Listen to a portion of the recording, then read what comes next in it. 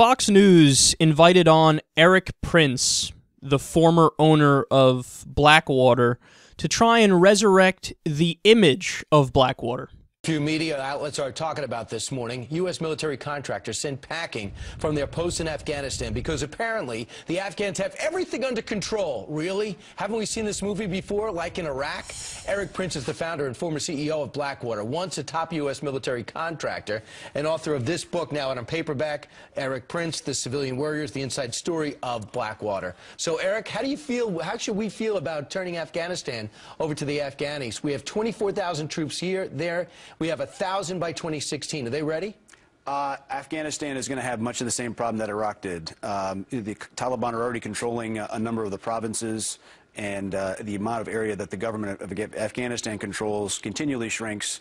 I'm afraid that within a couple of years after U.S. forces are out, it'll look much like Iraq, and effectively, the president of Iraq will be basically the mayor of Kabul. 4 Blackwater guards responsible for the deaths of 14 Iraqi civilians, wounding 17 others.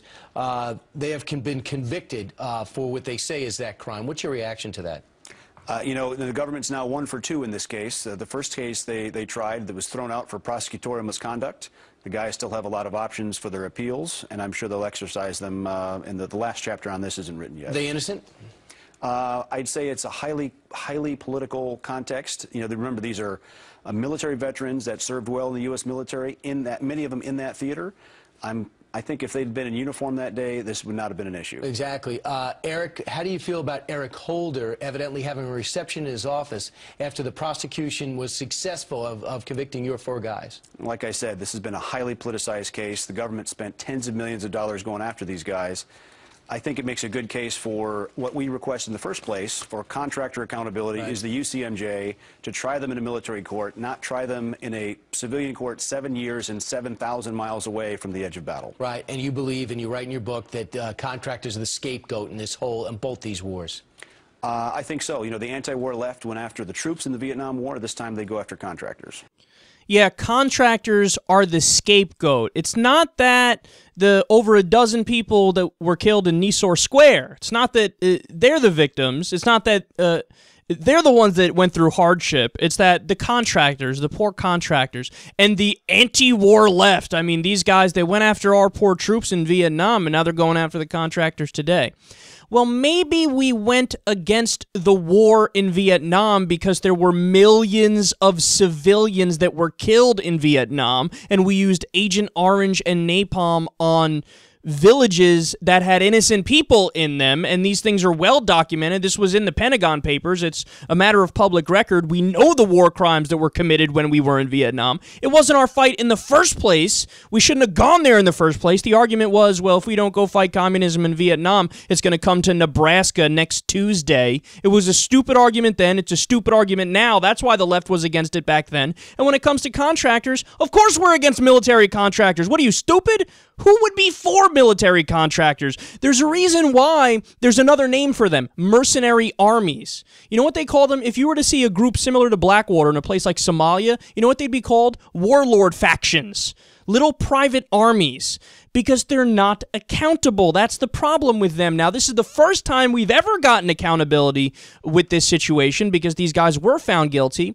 But notice, he goes right into playing the victim card, right into, oh, we are the oppressed ones. Meanwhile, these guys were on trial for murder and manslaughter because they rolled into the middle of a square in Iraq in broad daylight and started gunning down innocent people. And by the way, that's been proven now in a court of law. So the idea that this is some left-wing conspiracy and I'm giving Code Pink talking points is nonsense. We know as a matter of fact that they're guilty of it, and they're going to spend some time in jail as they should. And he's trying to get rid of accountability by saying, oh no, let's use a military tribunal. Let's go through some other form where we can do a kabuki theater dog and pony show and act like, oh, we had hearings and they're innocent and we're going to let them go. I mean, even our troops don't like the Blackwater people, and for good reason. These are people who got paid $100,000, $120,000 a year to essentially, in many ways, do the same job that our troops were doing, and these guys were way too aggressive and way too crazy, and the chain of command was very loose. I mean, we've done stories about how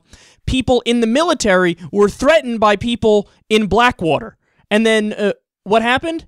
the government took the side of the Blackwater people and shipped out the military people.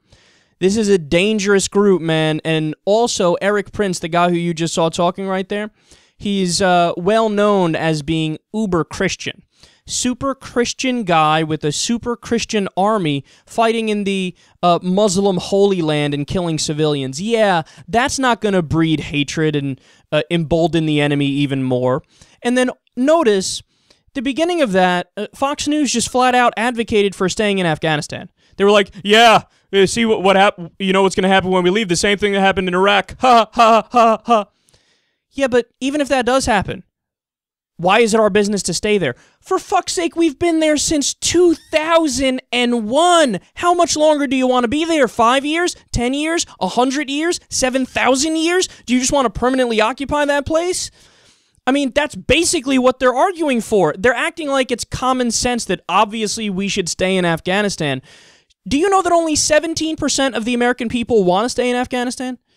That means everybody. It's Democrats, it's independents, it's Republicans who say, all right, enough is enough, let's get the fuck out of there. And even if it does go to shit, it's not our business to get involved over there. The original reason we went in there was to get Osama bin Laden and to get Al-Qaeda. Guess what? Mission accomplished. Osama bin Laden's dead. There's less than 100 Al-Qaeda operatives in Afghanistan right now. For us to stay there any longer should be a violation of international law, should be a violation of our own law, because we achieved our goals already. It's almost like Fox News and Blackwater and everybody, they're taking the mask off and they're just flat out saying, we would like to permanently occupy places and we would like to be just like old school Imperial Britain.